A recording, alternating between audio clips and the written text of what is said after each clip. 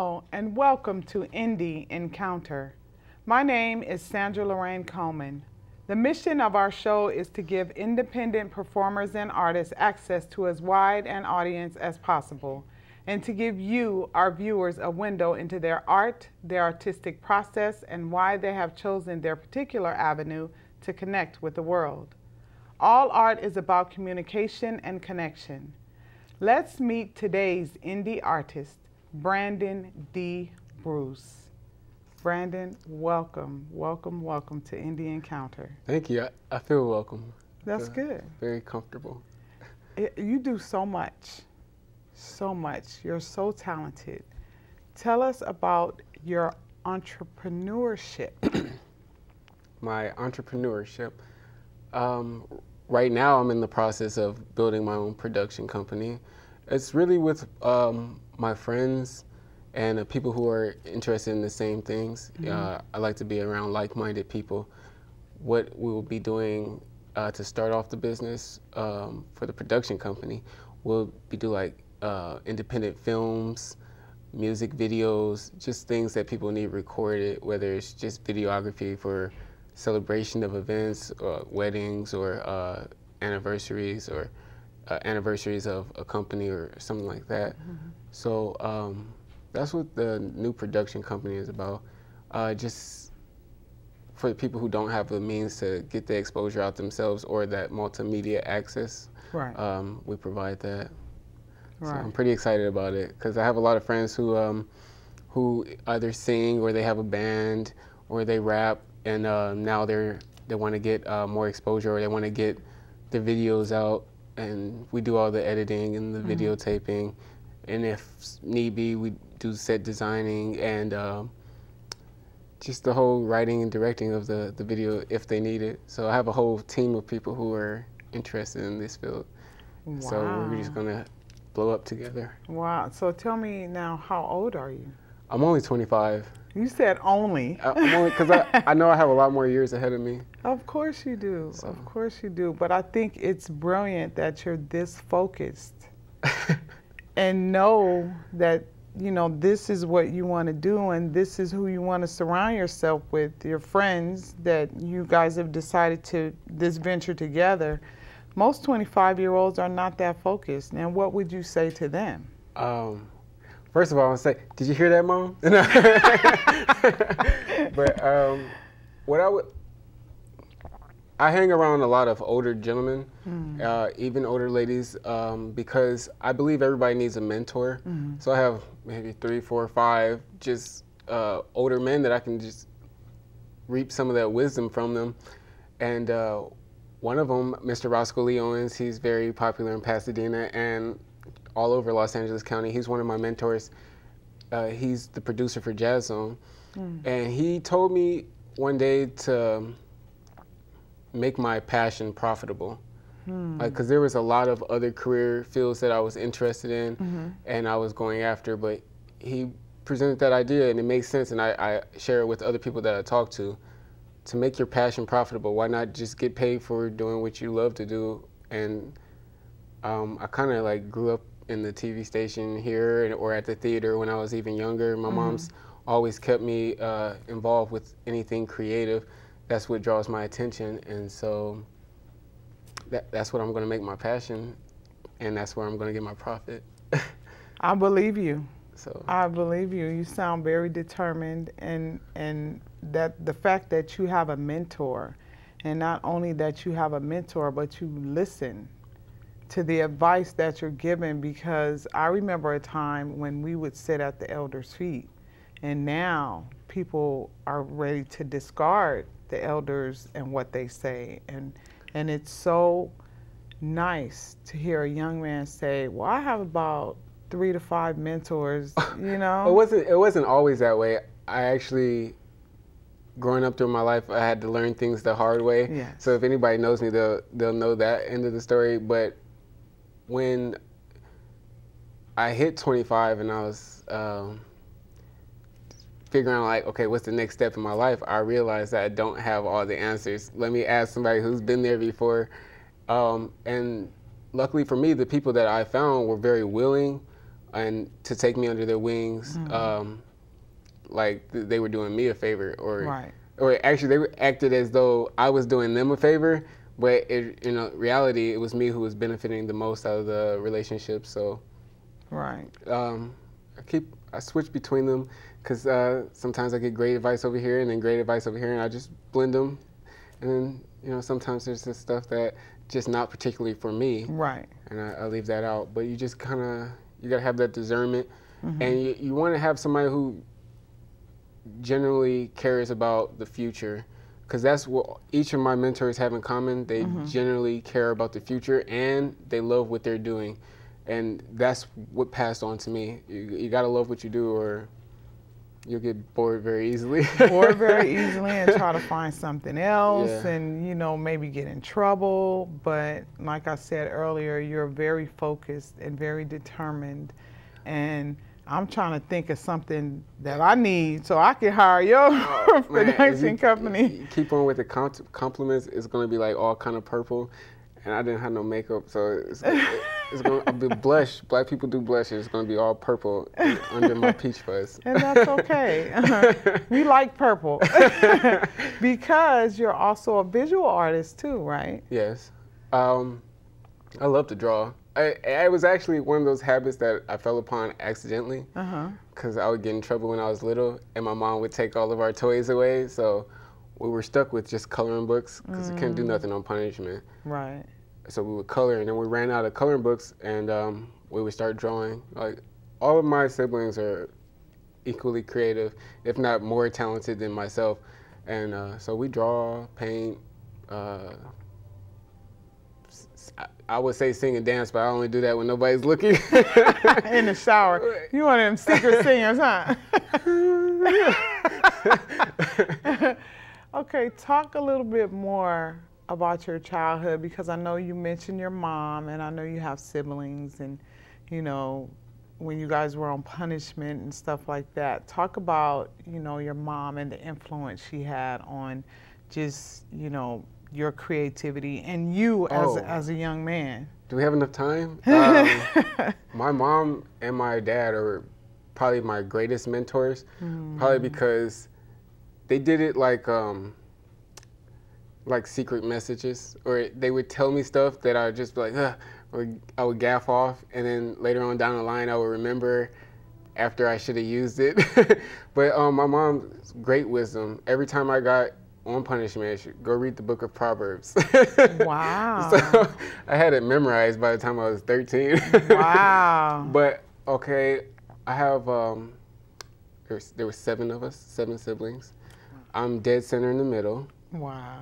I had older siblings that live in Cleveland, Ohio, and then my younger siblings are out here. I had a younger brother. He was tremendously popular in the Altadena area. His name is Brandin D Bruce, and he passed away. And he was actually a mentor as well. He was going to school in Tuskegee University. Part of his passing was like a huge step for me in maturity. I was always kind of goofy and nonchalant. And I just fed off of his energy. I was older than him by 18 months, but he kind of felt like a twin.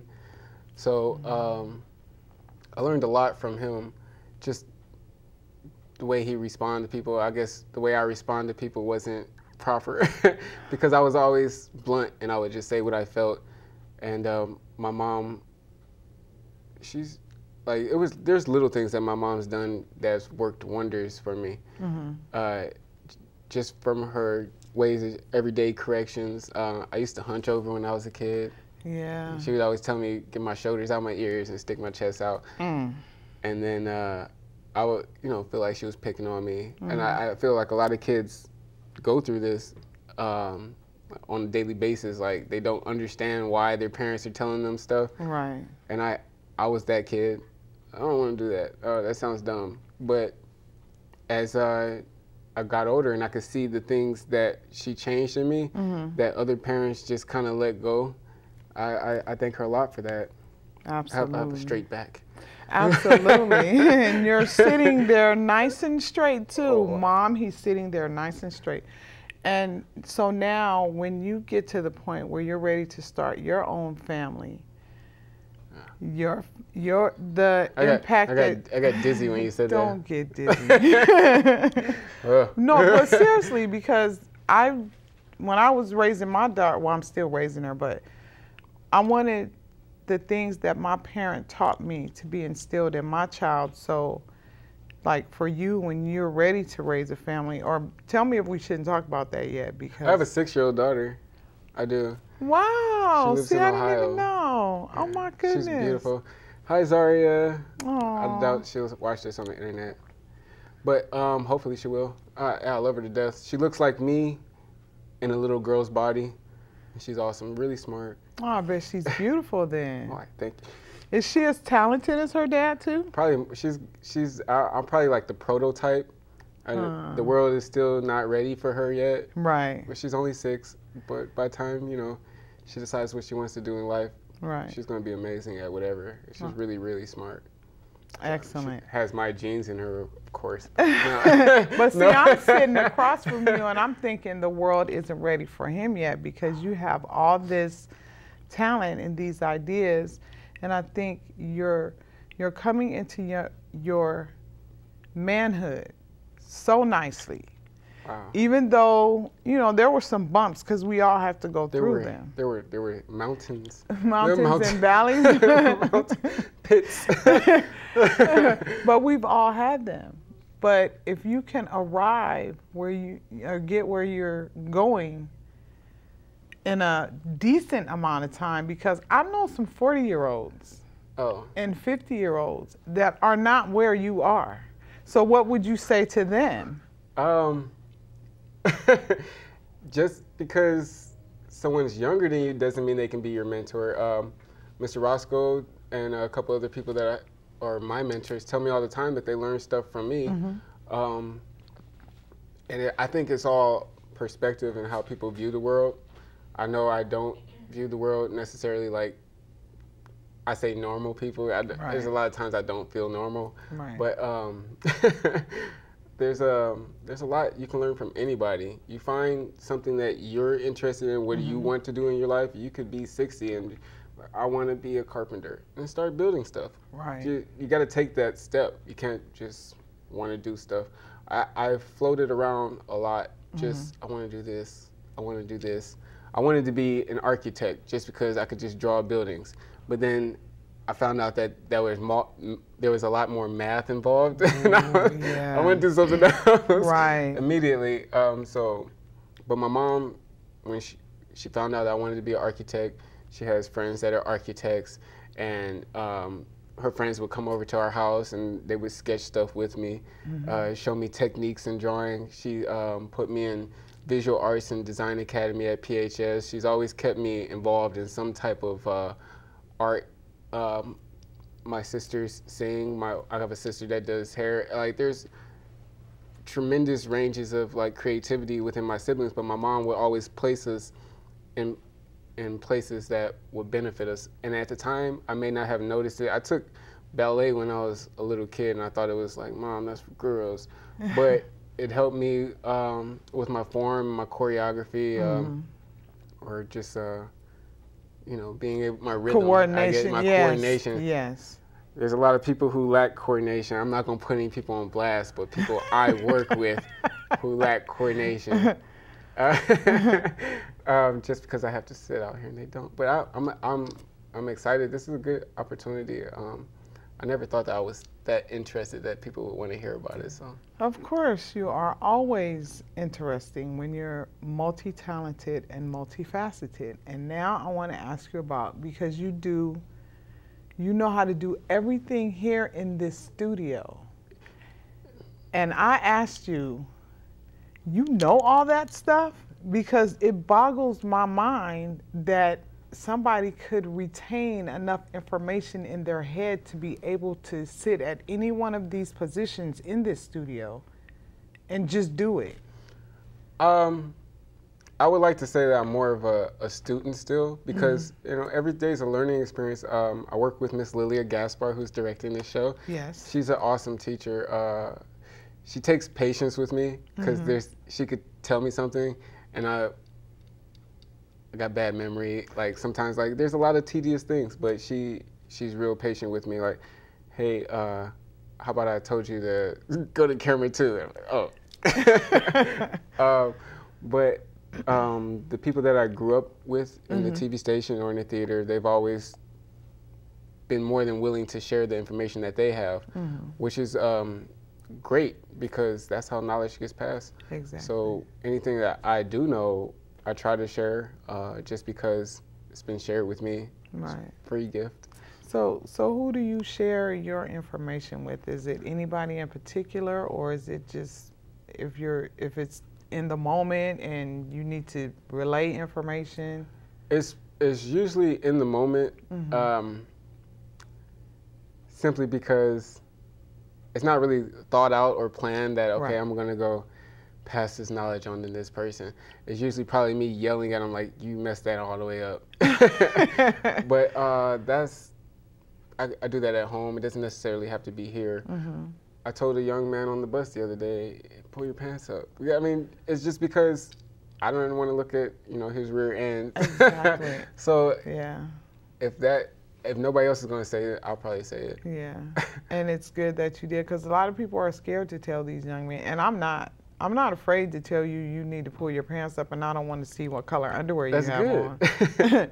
So I appreciate you. The thing is, it's because a lot of people do it. It's one of those things that it came in as a fad, but there's a lot of young men who don't know where it came from, and so maybe if that knowledge is shared with them, like that's how people advertise in prison that they're available. Exactly. But you see movie stars and rappers do it. I told the young man this, and he was like, "Oh, that's cool." All right. Wow. So it's a lot of non-caring. So that makes it difficult to try to do your little part. Right. Especially when I'm not all the way perfect myself. So it's like, who's this guy to give me advice or? Right. But you may not be all the way perfect, but there's a lot that you're doing that is good and that is right. So don't ever feel like I can't tell anybody anything because I'm not. It's not even about that. Oh, I wasn't saying that. Yeah. Well, I just wanted to make sure you weren't. Cut back on the compliments. Why? Why? You for dinner or something. I'm hungry. I get hungry. I'll probably get a spanking for that. My mom would watch this. She's like, hitting on that lady. That old lady. No. I'm just kidding. I would walk down the street with you. Aw, I know. I tell everybody, that's my son, my play son. I tell everybody that my mom's my sister. A lot of people probably think that in Pasadena. It's like, oh, no, that's my sister. Probably do, yeah. Well, I'm sure your mom is very proud of you, and your dad, too. Now, let's talk about your dad. Okay. Now, I'm ready. Discipline. How did he discipline the family? My mom was more of the discipline. Really? I fear to this day for my mom. And you're not scared I wouldn't of your mess dad? with her. My dad, he took more of the you just listen to me approach. And I never really, pushed his buttons. Okay, whatever you say goes, Right. But so he never really had to discipline me. My mom pretty much took care of that. Yeah. So she took care of that, so he didn't have to. I guess that's the way it went. Yeah. That's pretty cool though. They balance. Yeah, very well in the balanced. relationship. Yeah, I could tell. Even though there's because you're a character. You're a character, but it's a good thing. Okay. That's a good thing because you have, personality and everything that goes with that. Plus, you are open and receptive to learning and then giving back. So, and I was going to ask you about maybe going into the schools with some of the young men that wear their pants sagging, and have you thought about doing some things like that? I thought about it. Does it count? Does it count still? Of course the it still counts. Count? Yeah. I haven't. I'm not like I can't say I'm not a public speaker. I talk everywhere I go, but I haven't decided to go into the schools and speak to the youth. I really been trying, lately I've been working on myself. I gotta work on Brandon. Right. Because I was lost for a while, and I'm just barely finding my way. And it's difficult to admit that, because I'm 25. I pictured myself by the time I was 25 that I'd be a lot further in my career and my life. First, I had to figure out what it is I wanted to do. Right. Then I recently found out that your frontal lobe in your brain doesn't stop, putting itself together properly until you're 25. So I'm like, oh, maybe I'm right on schedule. Yeah. Hopefully. Yeah, and even if you were 30 or whatever, you're on your schedule. It doesn't. Oh, yeah. Who says we have to be ready by 18, 21, 20? Who puts those labels and those rules? And everybody's an individual, and you have to take care of Brandon where Brandon is and do what Brandon needs to do. And I have to do it, so we can't. So don't do that to yourself, because I'm 30, I should be a millionaire by now. I don't do it to that extent, but if I don't stay on top, I know my faults. Like, that's another thing, people have to know their own characteristics, the good and the bad. Right. And I can procrastinate. I can procrastinate like a professional, and it's a bad habit of mine. So if I don't keep myself on the ball, then I'll probably be sitting there playing Modern Warfare. Not video games. I have a big nerd side to me. So. Really? Yeah. You like computers and video games? I don't know how to work them very good, but I like the way they look. I like gadgets. So are you the one that comes along and messes them up for somebody else to fix? Not to that. If I do mix it up, they won't know it was me. Creep away. Something's wrong. There's something wrong with your machine. That's funny. I could see you as a little boy. You were probably something else, getting in trouble and blaming it on your brothers and sisters. They did it. It's 7 of them. Pick one. Oh, man. Did you do that? There probably was a couple occasions. I can't lie. There was probably a couple occasions that one of my siblings probably got a whooping for something I did. Probably didn't feel bad about it until afterwards. Now you really gonna get in trouble with your mom. She gonna ask you what incident and what day was it, and she gonna whoop you for that stuff. And you know what? I would still run to this day. I have no doubt in my mind I'll probably still get a whooping at 25, because I'm not gonna hit back. That's for sure. Right. Running is my best option. Okay. Now I want to ask you about something a little more. Okay. A little more serious. You mentioned that you were in the military. You were a Marine. Yes. And I'm just briefly, first I want to say thank you. Oh. For even enlisting. I don't know, did they come get you? You enlisted. Oh, no, they didn't come get me. You volunteered? It was one of those, I told my friends, I said, I'm going to go to the Marine Corps. And everybody laughed. And I just went. And they was like, where did he go? I came back in my uniform. I was a Marine. Wow. My father was a Marine. I've always been really interested in the military. I like the structure of it. At the same time, I did not like the structure of it, but I like the structure of it. I like the discipline. I like the look when you saw a Marine. It was just a Marine. I like to think that I carry a lot of those characteristics, although probably one of the few who went in and came out a lot similar to the way that he went in, with just a few minor positive adjustments. Thank goodness for no negative defaults gained from there. Right. It was fun to me. I enjoyed myself. Probably too much, but I really enjoyed myself. Wow, I've never heard anybody say that about the military. I never thought I would leave the United States, So. And I spent 3 years in Okinawa, and so I got to travel a little bit, so it was fun. Yeah. So what's it like? What are the people in Okinawa like? Were they like? They're way different. Their whole culture is based around respect. So as I continue to travel the globe and learn different bits about more cultures, because once you find out what they do, then they explain to you why and how long they've been doing it, and it's the way things get integrated into their culture, because they pick things up from the Western side. Right. I really like Okinawans because they're really all about respect. The way that they view themselves and other people is, I think we can learn a lot from them. Yeah. I think Americans grow up kind of spoiled. Kinda. take everything for granted, and